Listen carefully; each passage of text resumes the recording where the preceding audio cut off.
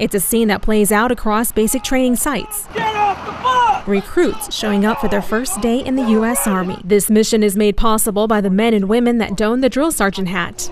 But today is different. As a bus pulls in, it's not full of new recruits, but spouses. Welcome to 30th AG. Here to see what drill sergeants do day in and day out. Do you understand? Yes, drill sergeant! At this point, new recruits spill out with a newfound speed. But these recruits gracefully exit with a tad of excitement. Woo! After an attempted formation, they begin in processing.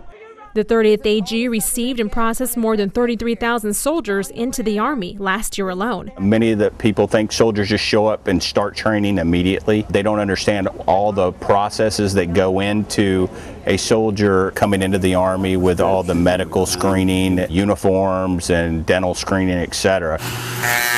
The first stop is the barber. They have to get all that crazy hair. Some of them come with braids, long hair, curlies, crazy. So this is the first stop where they get their haircut so they can start looking like soldiers. As civilians begin their process into soldiers, drill sergeants deal with long hours and time away from home.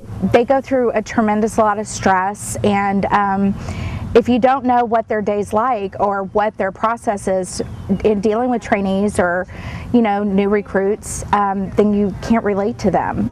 This tour not only gave them an opportunity to be in the boots of a drill sergeant and see how their influence impacts the beginning of a young soldier's career, it helps strengthen their Army family.